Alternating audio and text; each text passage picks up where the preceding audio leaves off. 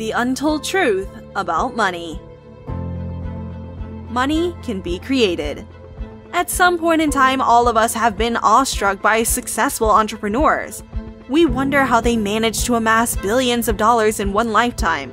But unfortunately, at times, we also get swayed by Hollywood stereotypes. Let me tell you something. There is no nobility in poverty. I have been a rich man and I have been a poor man, and I choose rich every fucking time. Because at least as a rich man, when I have to face my problems, I show up in the back of a limo wearing a $2,000 suit and a $40,000... Mr. Lewis, if you were to get control, and I don't think you will, but if you did, what do you plan to do with the company? Break it up and sell off the pieces? I'm sure you understand I'm not thrilled at the idea of your turning 40 years of my work into your garage sale. The point is, ladies and gentlemen, that greed, for lack of a better word, is good. Greed is right. Greed works. Greed clarifies, cuts through, and captures the essence of the evolutionary spirit. We feel the ultra-rich are corrupt and inhumane cronies who haven't sweat a drop, but this thinking is one of the giant blocks stopping us from getting rich. We looked up several of the world's wealthiest entrepreneurs and we found that most of them are self-made, including Elon Musk, Jeff Bezos, or Mark Zuckerberg. And history is littered with such examples. Even John D. Rockefeller was once considered new money during the Gilded Age. So what helped them succeed? In the 93 years of my life, depressions have come and gone. Prosperity has always returned and will again. I'm convinced that the only thing that kept me going was that I loved what I did. You've got to find what you love, and that is as true for work as it is for your lovers. Your work is going to fill a large part of your life, and the only way to be truly satisfied is to do what you believe is great work. And the only way to do great work is to love what you do. Well, in most cases, it is their passion, a dream, or a will to have a better life. Identifying that one motivation can get us past the mental block of self-doubt. It releases our mind from thinking, can we do it, and pushes us to think, how can we do it? Money is just a byproduct. We were researching the origins of money and found out how money first came into existence. Before money existed, people bartered or exchanged one good for another. So if you had a bag of rice and I had a pair of slippers, we could exchange them directly without using money. But what if you wanted to buy a dress in exchange for rice? Well, you can imagine how hard it was to find a buyer and seller both possessing the goods they wanted to exchange. When people realized this bottleneck, they created the concept of money as a common medium of exchange. But this also brought the idea of perceived value, which we still use daily. The higher value we assign to a good or a service, the more we're willing to pay for it. So ultimately, if you want to get rich, we want to think more about how can we create value? How can we solve significant problems at scale? Instead of how can we make money? When you are constantly looking for money, you build the product to give away the product. You don't know how to make money. When you're using your own money or your friends and family money, you start to say, what can I build that people are willing to pay for? If my customers don't want it, why am I building it? Am I solving the pain points? All the correct actions to take became crystal clear. You see, when you don't know the right actions to take, it's because you don't have a defined purpose. You're addressing the marketplace selfishly. You're saying, I need to make some money. Most successful entrepreneurs, they came up with billion-dollar solutions to more significant real-world problems. So the bottom line is that the bigger the problem we solve, the higher the value we create. And the higher the value we make, the more money we create. Money needs to be managed. Making millions of dollars to lose it in the next minute is not how you create generational wealth.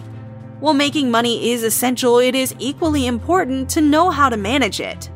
We have all heard many stories of ultra-rich individuals going bankrupt. Researching this phenomenon, we found the top reason behind it: spending more than you have. To explain with an example, Shaquille O'Neal, a former NBA player, blew up his first $1 million in just 48 hours. He ended up in debt 2 days later, and this is the case with the majority of ultra-rich sports personalities. They earn millions every match but go bankrupt just 5 years into their careers. However, Shaq learned from his mistakes.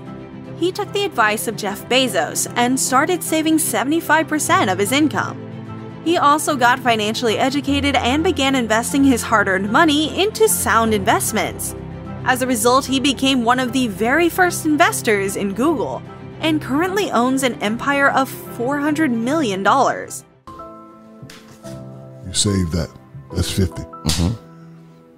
He said rich people will say, okay, I'm saving 50 and I'm doing that. But he said the wealthy does this. You save that. This, ball out. House, chain, car, whatever you want. But 75. Save it, yeah. That's what he said. We all need to learn from Shaq and know our limits. We don't need to live below our means, eating only canned beans to save up all our money. However, we also don't need to end up in debt, buying Mercedes if we can't afford it. To capitalize, we need to follow 3 thumb rules. Align your expenses against your income. Have an emergency fund set aside for bad times. And live within our means. Also, if we want our money to grow, we should know how and where to invest it. Investing is a personal affair. We continuously try to figure out where we should invest our money. We're lured by higher returns, trying to copy other investors, or getting confused by many available investing options. But on researching how most successful investors invest, we learned one thing. Investing is not a competition. Instead, it needs to be aligned with our personal goals.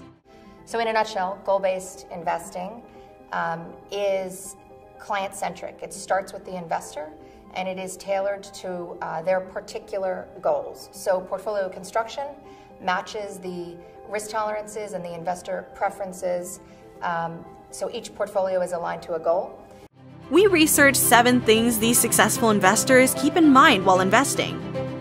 1. Return requirement. What it means.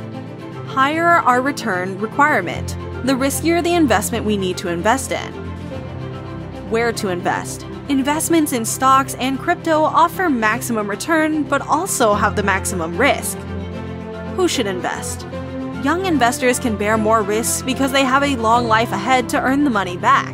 However, older investors need to be more careful with how much risk they can take on. 2.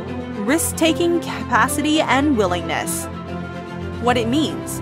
Lower the risk-taking ability and desire, safer the investments we need to invest in. Where to invest. Bonds and T-bills offer fixed returns implying lower risk. Who should invest? These are more appropriate investments for investors who depend on their investment's income stream to meet their expenses, such as retirees. 3. Time horizon. What it means. The longer the time horizon, the riskier the assets we can invest in. How it works? With a long investment horizon, investors don't need to worry about the interim ups and downs or the timing of the market. Where to invest? Stocks, real estate, and index funds offer significant returns over the long investment horizon. 4. Taxability. What it means. The higher the tax bracket, the more we need to invest in tax-exempt securities. Where to invest. Municipal bonds are tax-exempt, therefore their lower return is equivalent to the higher return of taxable investments. 5. Liquidity. What it means. The higher the liquidity requirement, the safer the investments we need to choose.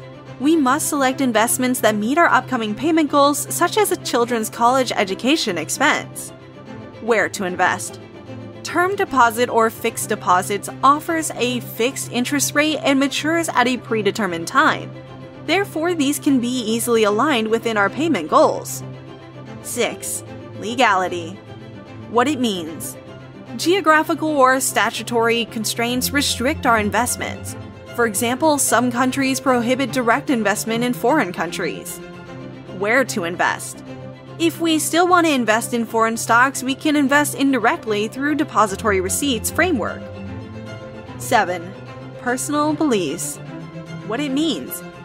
Our religious beliefs and moral compass drive us away from investing in some sectors. For example, some investors avoid investing in tobacco or alcohol-producing companies. Where to invest? Any investment that meets all other factors and doesn't contradict our personal beliefs. These individual factors often work simultaneously, creating a deeper moat around our investment possibilities. For example, our return requirement gets constrained by our risk-taking capacity or liquidity needs. Therefore, we must find the right blend and invest in a diverse portfolio. The most people start to invest in their own business. Money follows the global economic cycle. Our personal goals guide us in managing our money under certainty. However, understanding world dynamics is crucial when uncertainty looms large. We're shooting in the dark without considering the global economy, not knowing what will happen next. Therefore, we delve deeper into some global historical events, and these have impacted how money has evolved in the past. Our perception of money can dramatically change overnight. Initially, money was pegged against gold. Even in 1944, when the Bretton Woods system established the US dollar as a reserve currency, money was convertible to gold. However, in 1971, US President Richard Nixon completely abolished gold convertibility, leading the world into a fully fiat currency regime. It's inflated the value of the US dollar that we currently experience. Global superpower status gradually keeps changing hands over time. Ancient Egypt, the Ottomans, the British, the Spanish, the Dutch, and many others have led the world at some point. Post-World War II, the US emerged as the global superpower, and currently, China is giving it, historically, the most challenging fight. First is that China's economy is probably not going to collapse like so many have been warning. Slower growth, yes, but not the kind of sensational crash you hear about. That means this is more of a distraction than anything. A story to shock you. Analyzing the past shows how the present and expected economic scenario can affect the wealth creation in general. We understood that, on average, such events can drastically change the world economy over 50 years. A recent pandemic is a similar event that has significantly impacted the global economy. Assessing the post-pandemic economic scenario, we find out the global economy is undergoing recessionary turns. Emerging market countries are experiencing a drain of foreign investments. Investors are putting their money in safe haven assets such as the US dollar and gold to protect against value erosion. Many economists expect a course-changing global event to occur shortly. In the event that enough investors were to basically say, I want physical gold, I want the gold delivered, we would have a run on gold that would be incredible. And I also think we've had such fiat currency debasement globally that I think people are looking at gold as a safe haven. Therefore, we realize that our money decisions need to be aligned with the prevention of value erosion. We want to grow seeds of our wealth wisely. The only way to get rich these days is to be on the production side of the equation. There will always be consumption.